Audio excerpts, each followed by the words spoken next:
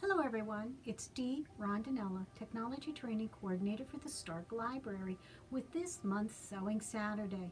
Today we're going to learn how to make a microwaveable potato bag.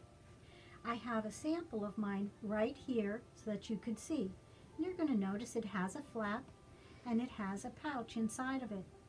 The really great thing about this is when I'm finished with it, I can throw it in the washing machine and use it over and over again in my microwave.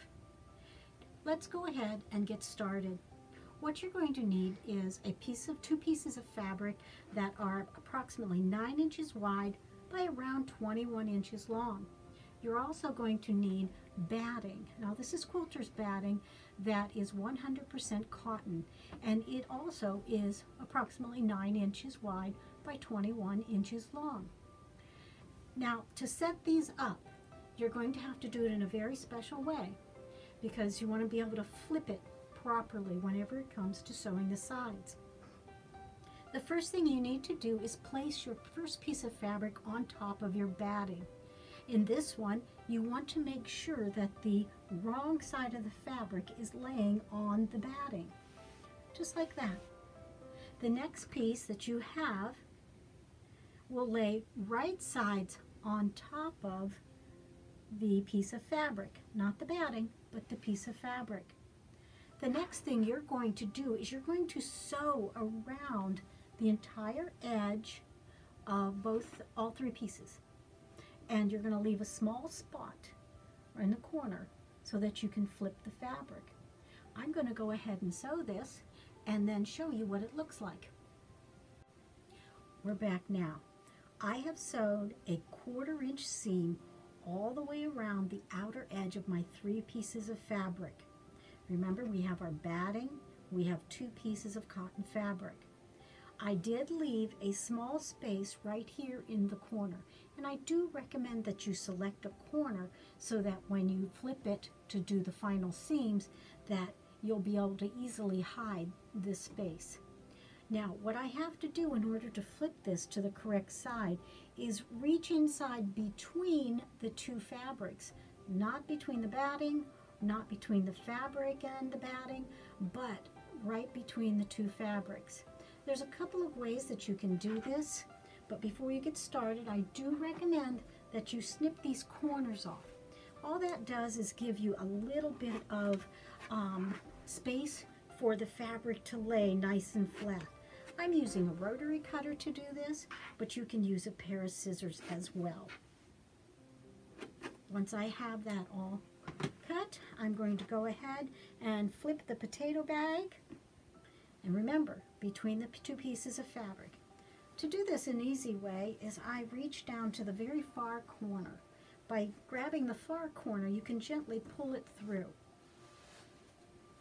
And there it goes. Once you have it completely pulled through, you will give it a press. If those corners are not tidy or, look nice for you, then you can easily use what we call a bamboo stick in order to punch them through. I just use my fingers because I don't want to punch a hole in the fabric. So I'll give my corners a little bit of a push and a shove, and then I will bring it over and iron it. The iron helps to lay the batting down flat, and it makes it easier to put the final seams in. So I have it all ready to go. Looks a little messy, but once you put the iron to it, it'll be just fine. Right, I've got my iron ready to go. What I'm using here is just a simple starch with a misting bottle. It's nothing fancy. You can use water or you can use starch. It's entirely up to you. That corner that we had left open to pull it, I'm going to gently tuck down about 1/4 inch on each side. And now I'm going to press.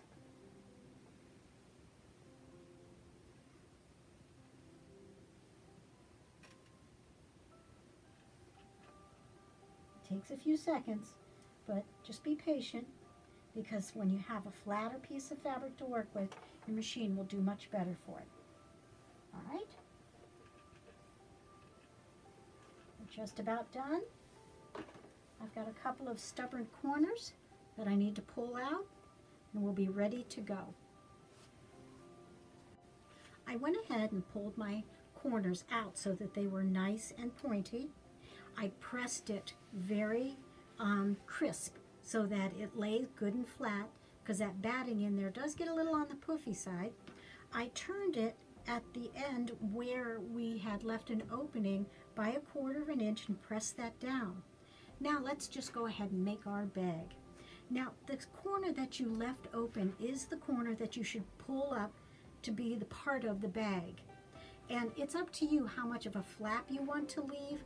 I use approximately 3.5 inch flap. The flap is the top of the bag that will not have fabric over the top of it. And it's going to need to lay over like this. That's what you're going to do when you put the potato bag inside of the microwave. So what I'm going to do now is sew a seam on this side and a seam on this side. And my potato bag will be ready to go. So give me a moment and I'll be right back. I have finished sewing up the sides of my bag, and if you look closely, you can't tell where the opening was at. I went ahead and I only sewed from the bottom to the actual top of the initial flap. Now you're going to see that we have our extra that will fold right over the top. If you wanted to, you could put fancy stitching on the flap itself, or you could put a little more decorative stitching on the bottom. When you use this, just make sure that it does have that 100% cotton batting inside, and you would want to follow the directions of your microwave when it comes to microwaving your potato. When you're finished, you can wash it and then dry it with regular washing detergent and with a regular fabric softener if you choose. I choose to use a clear fabric softener so the smell does not come out in my bag. When I'm done, sometimes I give it a little press, other times I just simply put another potato in and microwave once again. I want to thank you for attending, and I hope to see you again.